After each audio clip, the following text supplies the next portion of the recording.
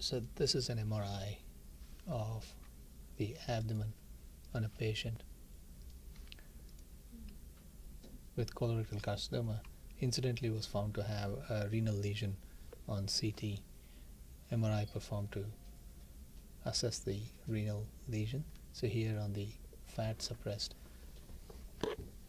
3D T1 sequence, you can see the lesion has a high signal on T1 and low signal on T2.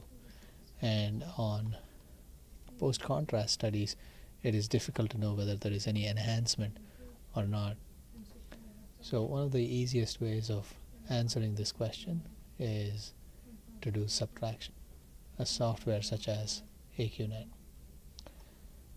So here you have the lesion loaded up on the software, and on subtraction